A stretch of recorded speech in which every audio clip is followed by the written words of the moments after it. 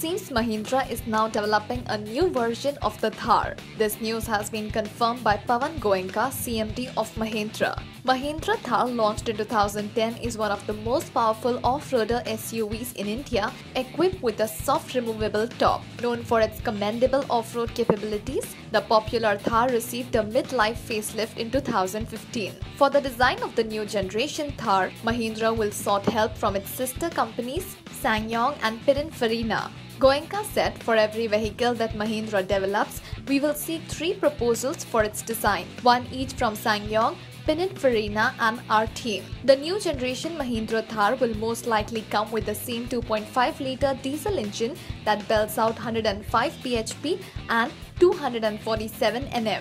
However, the engine will be more refined to churn out extra horsepower and will also be BS4 emission compliant. It will also have major cosmetic changes.